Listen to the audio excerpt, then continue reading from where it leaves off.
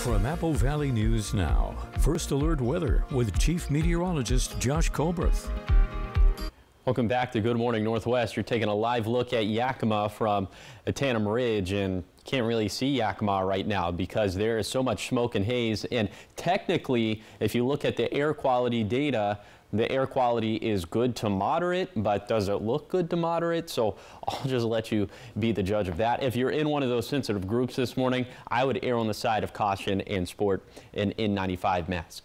Temperatures this morning in the 50s and 60s. Some of us might need a light jacket a little bit later today. It's going to be one of the coolest days we've had in quite some time. We'll have highs that'll be about 10 degrees below average for this time of the year. Unfortunately, I think that's going to be trumped, at least in terms of what the biggest story is for today. That's going to be trumped by the smoke and the haze, with the thickest of the smoke and haze being in the Yakima Valley. Also, winds today gusting out of the northwest to southwest between 20 to 35 miles per hour, the fastest wind gust being in the Kittitas Valley.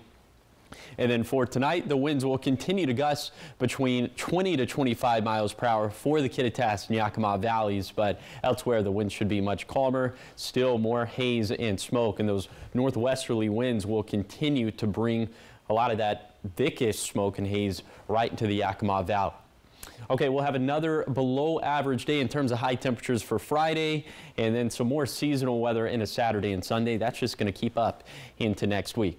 Also, we're tracking the return of some thunderstorm chances into Sunday and beyond. It looks like Tuesday is probably going to be the most active of those days.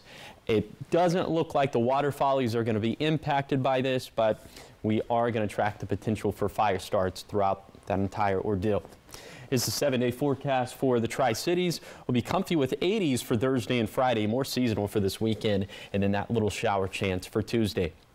For Yakima, terrible air quality for the short term at least, near 90 for this weekend, and then thunderstorm chances for Monday, Tuesday, and Wednesday.